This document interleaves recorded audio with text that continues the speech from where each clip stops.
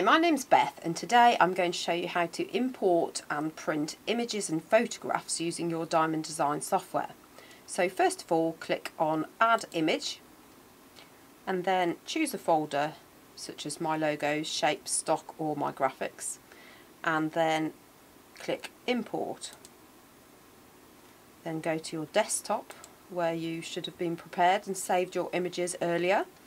Double click on the image you'd like to add and you'll see this import screen. It tends to be better to leave the image intensity, so just click OK. Once the image is inside the Diamond Design folder, double click and it will add it to your design. You can repeat the process to add other images. So again, import, go to your desktop, choose your image, click OK, and then double click to add the image to your design. They will layer these, so you can simply move the image across or use your arrow keys to move incrementally. Okay, and then you can add your text, so you just add the text in the usual manner.